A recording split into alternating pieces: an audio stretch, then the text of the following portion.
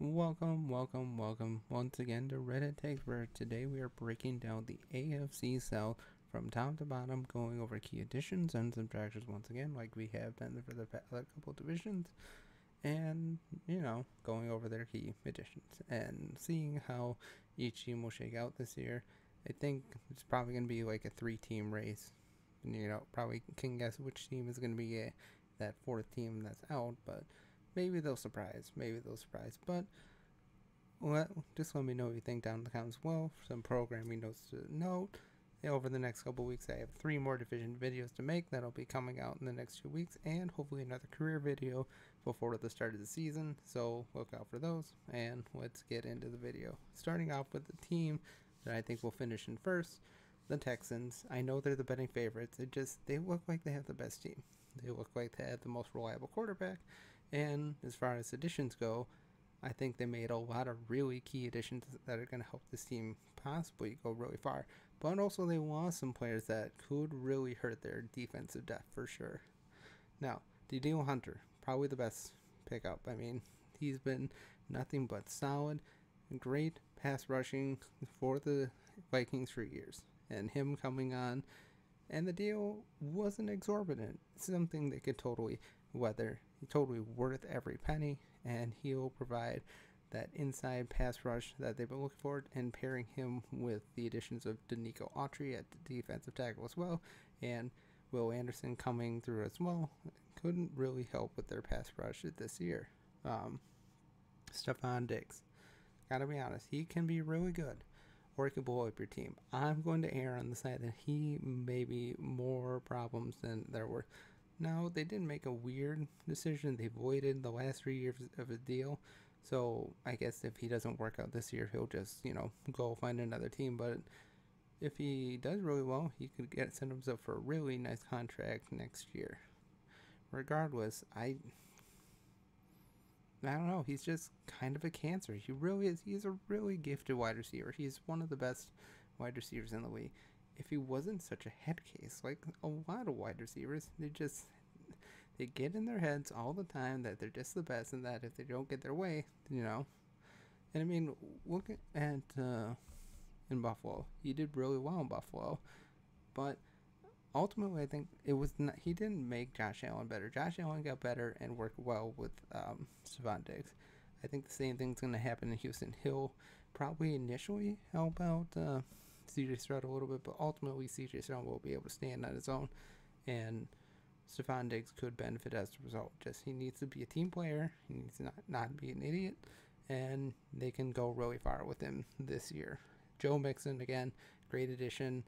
He he can run, he can block, he can receive. He's one of the better multifaceted running backs in the league, and I think he's going to be a low-grade steal for them this year, and I think he'll be a more reliable running back than Singletary when they had last year. And my God, I forgot the guy that they hit behind him. I'm sorry.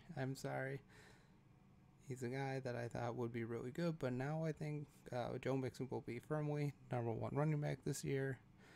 And now let's go over their losses. Blake Cashman, Malik Collins, Jonathan Grenard, all could be huge losses for them in the middle of the defense. Time will tell if they will be really affect them all that much, but I think in the middle, those losses could hurt them a lot. They did add some nice pieces, like I said, over this offseason, pairing with Will Anderson and others, but time will tell how much those losses will affect them. But overall, I think the Texans probably have the best of 12-5 record. At worst, maybe 9-8. I think that's probably the worst. I think they're firmly set up to win the division, but I think the other team behind them will give them a big run for their money as well. And that is the Colts.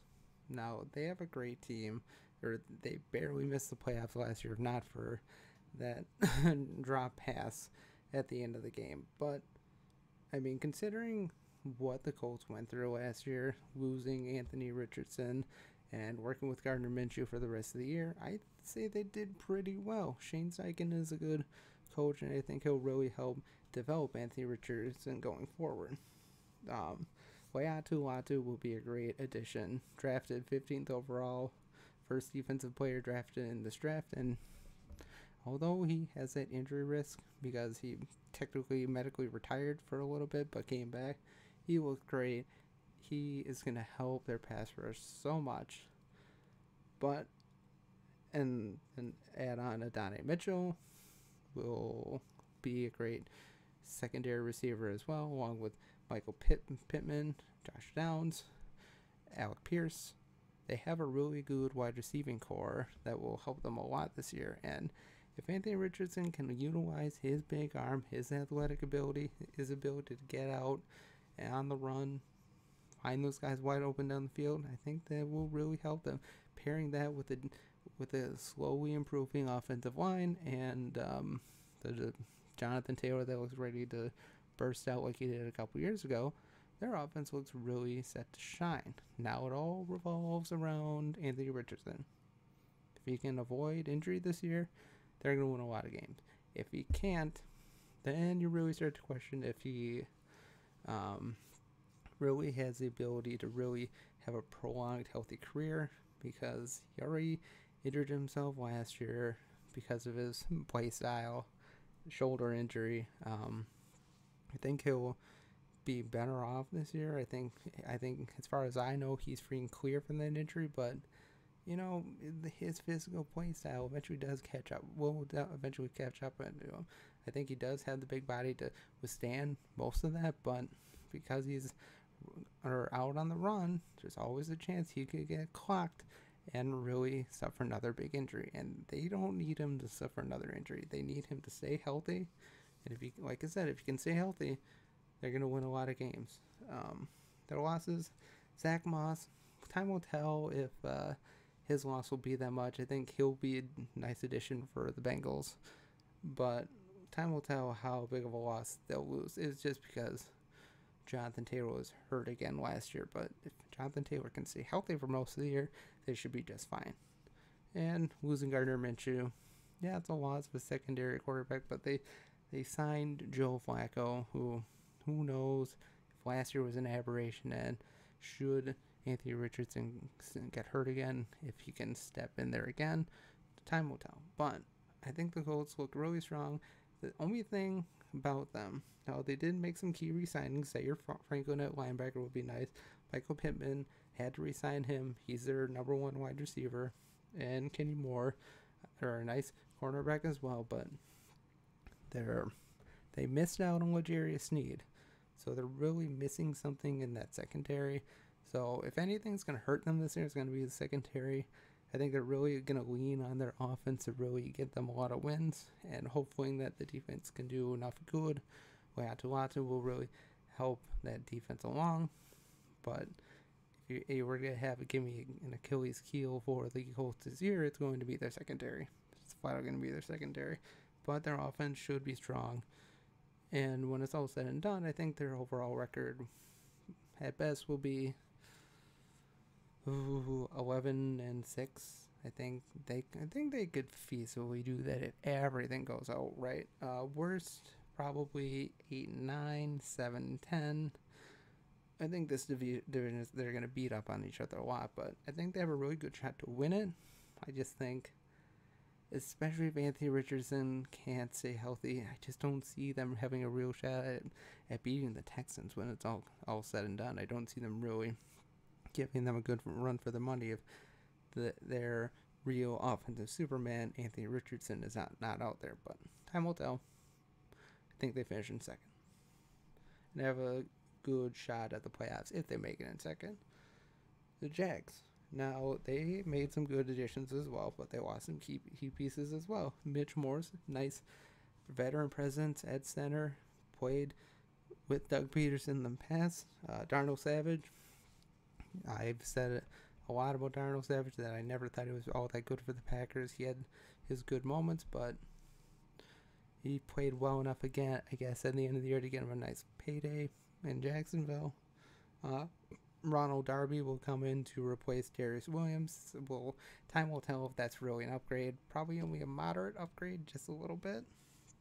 Eric Armstead, I think, is a really key piece for them this year. No one seems to be talking about Eric Armstead. I mean, his lack of presence in San Francisco will affect them a lot, and I think the Jaguars will definitely benefit from his experience in the middle. I think he'll be great for them, pairing him along with Trayvon Walker and Josh Allen. That could be a formidable pass rush. Gabe Davis, or looks like to be good. Another good wide receiver added on. Devin Duvernay will be a great one as well.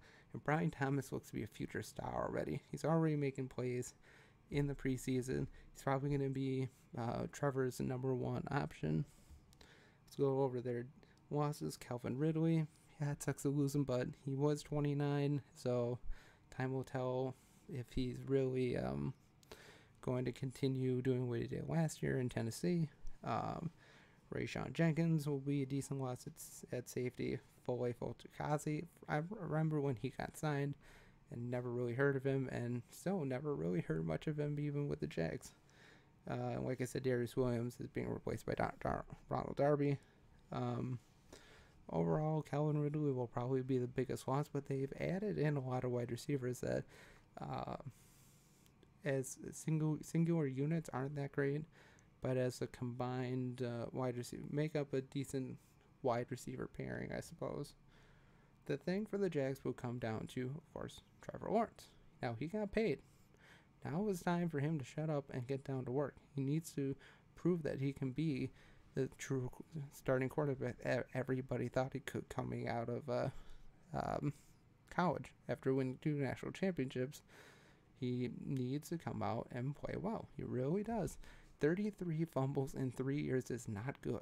You need to slow down on the fumbles. That's going to catch up to. Certainly caught up with Daniel Jones. Now, I'm not saying that Trevor Lawrence is as bad of a quarterback as Daniel Jones, but let's be honest. He's been middling to good. He hasn't been great. He hasn't had that one great season, and this year, it's all on him. He really needs to shine this year, because while they do have a good-looking pass rushing unit this year, like a lot of teams, their secondary is going to kill them. It could very well kill them in the end. So this is another team that's leaning on their offense. Of course, Evan Ingram is still there, but let's be honest, he is a middling tight end that has the potential to have really good moments, but he does drop balls a lot, like he always has in his career, and he's getting up there in years. They have a lot of good pass catchers to throw to. Trevor's got to find them, and he's got to have a good game. He's got to have 30-plus touchdowns. He's got to have a 4,000-yard season. He needs to have something like that, otherwise you really start to wonder if what he had in college, he just hasn't translated to the NFL. It's clear that it hasn't happened yet, but I still think he can do it. He definitely can. He definitely has all the tools necessary to do it. People call him sunshine for a reason. He can shine through and be a good quarterback in the NFL. It's just time will tell if he can finally realize that sky-high potential and finally get to where he needs to be. But last but not least, we have the Titans, who, like I said, made some good additions, but at what cost? I mean, they had a Calvin Ridley and L'Jarius Sneed, 2 good players for sure, but had a nearly combined $100 million in guaranteed money for Calvin Ridley, who's 29, and L'Jarius Sneed, who had injury issues last year and has kind of had injuries throughout his career. Now, both are really good players and both could really have good moments, but they're going to a team with a not so great offensive line. Now, J.C. Latham is a huge man. He is a monster, and it'll be great on the right-hand side for them for years to come. And they had Tony Pollard, who will pair well with Tyjae Spears. I've made it a point in my other videos that I think Tyjae Spears could be a real steal in fantasy, could be a potential top 15 running back by the end of the year when it's all said and done. But Tony Pollard has the potential to vulture away a lot of touchdowns and get in those good goal line situations. I think he'll be a sneaky good addition for them. They'll have a nice 1-2 pairing. They won't have bona fide number one. I don't think either Tyjae Spears or Tony Pollard will be that bona fide number one like Derrick Henry was. I mean, you can't replace Derrick Henry. You just can't. You cannot lose that or replace that. Denico Autry, they lost him. There also was a lot of punch in the center of the defense. Like I said, Henry gone. Aziz El-Shair will be a decent loss in the linebacking core, but the Titans will need to see if Will Levis is the real deal.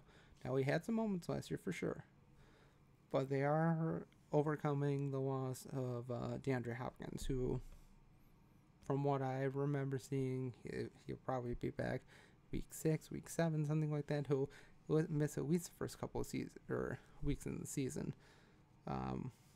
So they have guys that'll need to step up for sure. They have some good guys in the receiving core. God damn, I can't remember the names. I'm sorry. Did not do as good a research as I should have for them. Will Levis could be the real deal. It's just a matter of can he soar through his sky-high potential. But, yeah, I don't think there's a lot of hope for the Titans this year. Probably at best finish 5 wins. If all things go well, 5 wins, maybe 6. But I think they're more likely to finish at 4-13, 3-14, something like that. I mean, I don't have a lot of hope for them. They've got some pieces, and that could certainly help them. But who knows if Will Levis is that guy to bring it all together on the offensive side. Good 1-2 punch at running back, a decent improving offensive line with a nice huge piece in J.C. Latham, but time will tell. I just don't think the Titans should really have any shot to win the division. And when it's all said and done, I think it'll be a big two-way race between the Texans and the Colts. The Jags do have a chance to sneak in and win the division, but it's just their secondary could very well be their Achilles heel. Again, for the Colts, Anthony Richardson, if he can't stay healthy, they're not going to win the division. And Cj Stroud, I think, will be fine this year. I mean, there is always that dreaded sophomore slump. I don't think you have to worry about that much. I think last year he showed that he can be a top 5 quarterback for years to come. He has all the tools in the world. But they're going to be playing tougher competition. Last year they had one of the easiest schedules in the league, so they definitely benefited from that. So I think this year will be a real test for the Texans on if last year was a fluke or the start of something greater. But let me know what you think down in the comments below. I still got 3 more divisions to go: the NFC East, the AFC East, and the AFC West. So I got 3 more divisions to go. Another career video. I think the last poll that I put out had Ray Lewis winning, so I'll be talking about him and yes, his seedier positions of his career. But let me know what you think. I enjoy breaking down these divisions for you. I enjoy giving my takes and everything, so give it a like, share it, subscribe, all of that. But have a great day, and as always, God bless.